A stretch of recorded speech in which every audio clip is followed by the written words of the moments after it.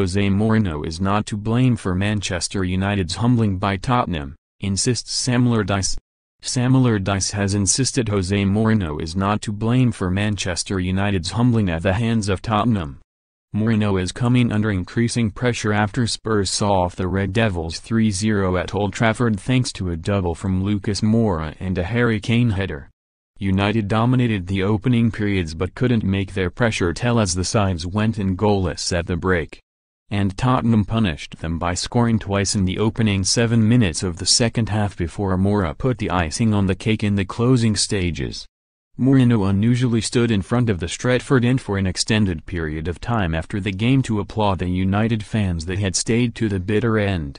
He then stormed out of his post-match press conference, making the point that he deserved more respect because he has won more Premier League titles, 3, than the other 19 top-flight managers, 2, put together.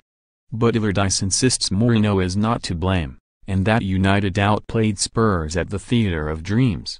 "I'll tell you the stats and why Man United were so good," the former Everton boss told the Alan Brazil Sports Breakfast on TalkSport.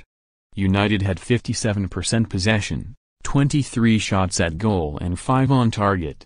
Tottenham had 43% possession, 9 shots on goals and 5 on target. It's only about Tottenham's finishing that got them the victory. Normally that result would never happen. So is it a freak result?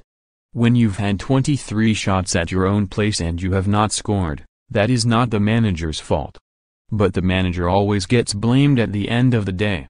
Mourinho has set his team up to attack. They've created enough chances and opportunities to win the game comfortably. They failed to take those chances and they ended up being sucker punched by some pretty poor defending. It's alright saying it's a disaster, yes it is, because it's 3-0.